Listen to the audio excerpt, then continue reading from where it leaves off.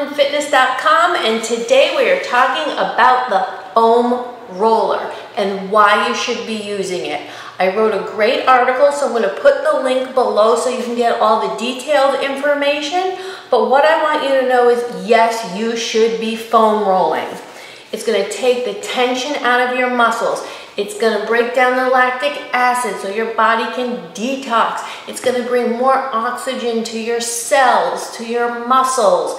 It is just a great overall tool for your fitness and weight loss toolbox. So today I just want to show you how to use the foam roller. You've probably seen people using it at the gym. So one of the first places we can use it and where we hold a lot of tension is our booty, otherwise known as the glutes. And all you need to do is roll back and forth on it nice and gently. You can go 20 to 30 seconds, up to a minute, whatever you need for your body.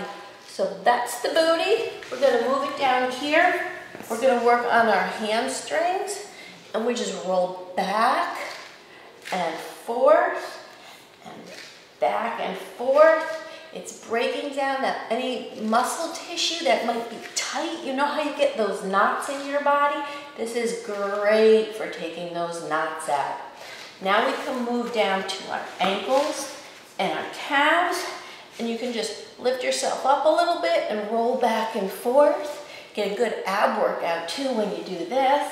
And if you want, you can cross your leg over and put a little bit more, it puts a little more pressure. Now I'm really feeling it. Ooh, got some tight calves there. All right, switch it over. We can go to the other side. So that's what I call the back of the house. Now here, a lot of times we're very tight in our hip area.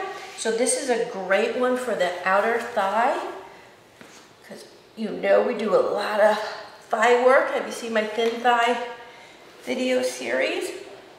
Okay, roll it back and forth here. Man, oh man. You know what? It shouldn't hurt, like put you through the roof, but it may be a little bit uncomfortable when you first start foam rolling, and that's okay because you might have a lot of tension held in those muscles. So just go slow and be gentle with your body. You are going to love foam rolling. Okay, so now we're going to take it to the quads. And I like to roll my quads before my workout. It kind of just takes all that tension out. It lets my glutes work better. So here, we're going to roll forward right there. Oh yeah, on the quads. Really, really great. We're even getting a little upper body workout now, rolling back and forth. I almost forgot to show you how you can foam roll on your back. Just lie down and roll back and forth. It feels amazing. So you can do this, you know, after your workouts.